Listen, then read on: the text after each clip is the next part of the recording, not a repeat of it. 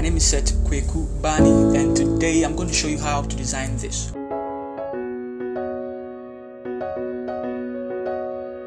Alright guys, so let's step into Photoshop. Let's start with today's tutorial.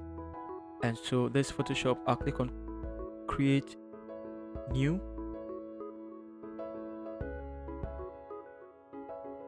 And then the dimension is more like an A4 sheet. And so I'm going to set here to inches. And then I'm going to set here to 8.267. And then over here I'm going to set it to 11.693. That's the height. And then the resolution over here, I'm going to set it to 300 for maximum quality. I'm going to call it Letterhead. Okay, I'm also going to set here to RGB for now, but when it's time to print it, I'll convert it to CMYK color. Click on create. Alright, and then I'll click on view, and then I'll come here to new guard layout, and then over here I'm going to set it to 5. Click over here as well, set here to 5, and then click over here, set it to 0.25. Many of you guys ask me, why do I set a grid? Sometimes a grid really helps me to really align my document, and then also helps me to do some measurement as well. So it has various ways of doing the work. Okay, so that's it, and then I'll click on OK. Now let's start with the design. Okay, so let's start first with the logo. I'm going to pull this logo, drag it all the way here, and then I'm going to drag it somewhere there. And then I'm going to hold shift, right, so you can see the keys, shift, and then I'll drag it like that, drag it here. But let's zoom in so that we can see it. Okay, so you can see it, right? I want it to be here, and then I want this to also be here. So you can see, no, I want it to be here as letter like that.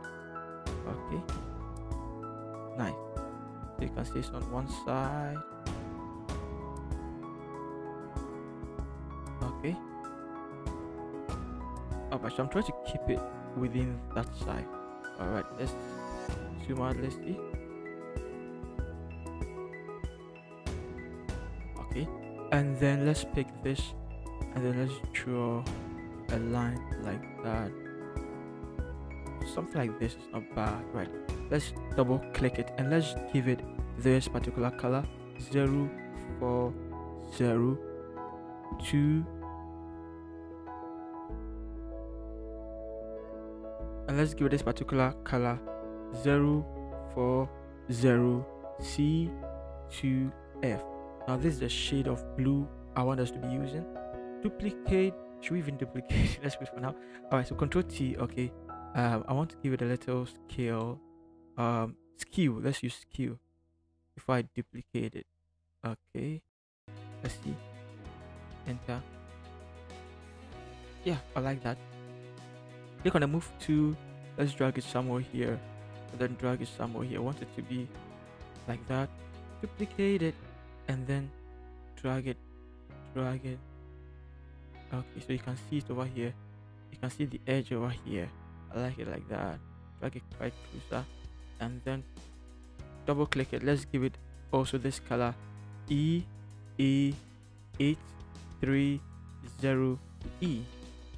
Alright, now these are the colors that the brand is using. So these are the colors that I want to use. Okay, now I want this side to come over here as well. So I'll select both of them, and then I'll drag them here. Nice. Okay, now I'll put it in a group. Let me see. I'll call it top bar, and then I'll pick let's say by the line. Now I'll pick this, I'll drag it somewhere here, and then I'll right click it and then select inverse, and then I'll give it a mask. Okay, so it looks quite great. Which one is this? This one is the logo. Let's put it in the group. Let's call it logo. Okay, let's see. So where the logo is, I love it. I think it's great. Let's start also with a watermark over here, and with that I'm going to duplicate this logo, and I'm going to pull it out of it. Pull it. Okay, here is it. We'll close this one. I'm going to drag this one down like that. Bring the rules, and then somewhere here, Shift and then Alt at the same time, and then drag this side. All right, and I think this is great.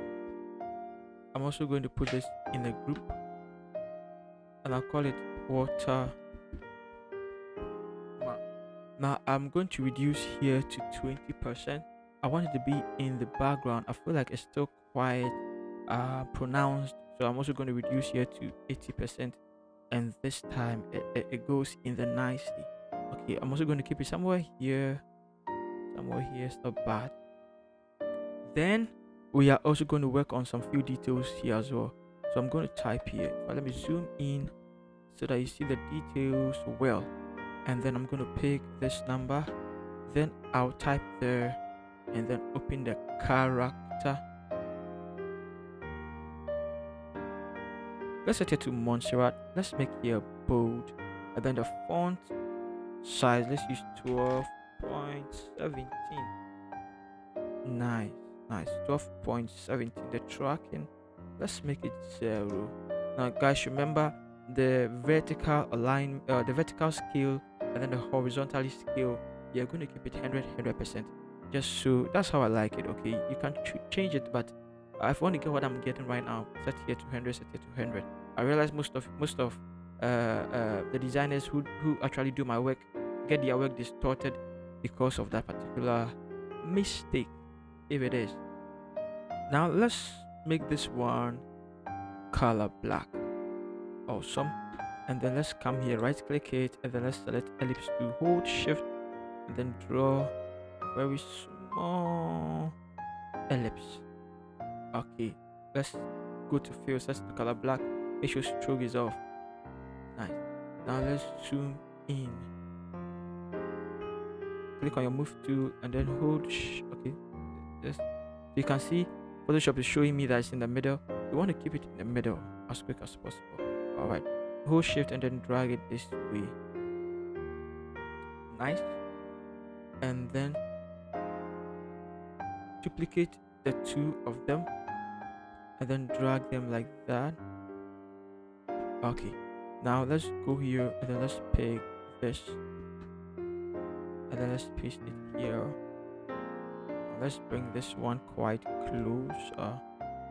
Okay, equal size, you want there to be equal size there as well. Duplicate this one and then bring it there like that, and then go and then pick this one as well, double click it and paste it in there. Now let's see, zoom out a little bit.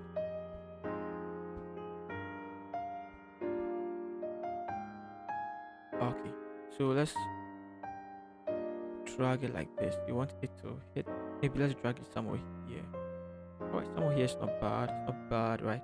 Let's duplicate this one, drag it up, and then let's pick this and then let's paste it here, drag it down like that.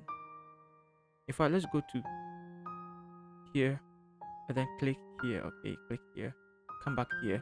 Now we are using Montserrat, we are using bold. The reason why I kept all of them bold is because it's going to be very small down there and you want it to be quite pronounced for people to also see it.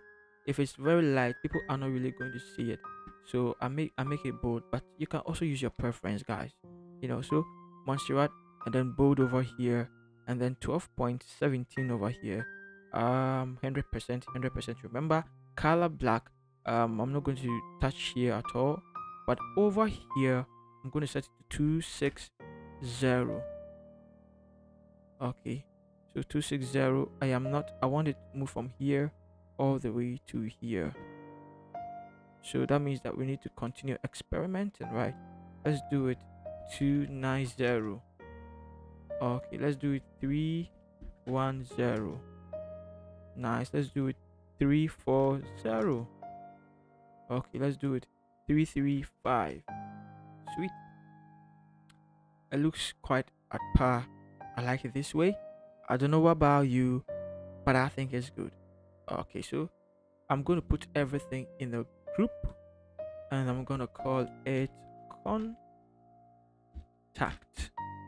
Okay, maybe, just maybe, let's bring the Erinel's console down here a little bit.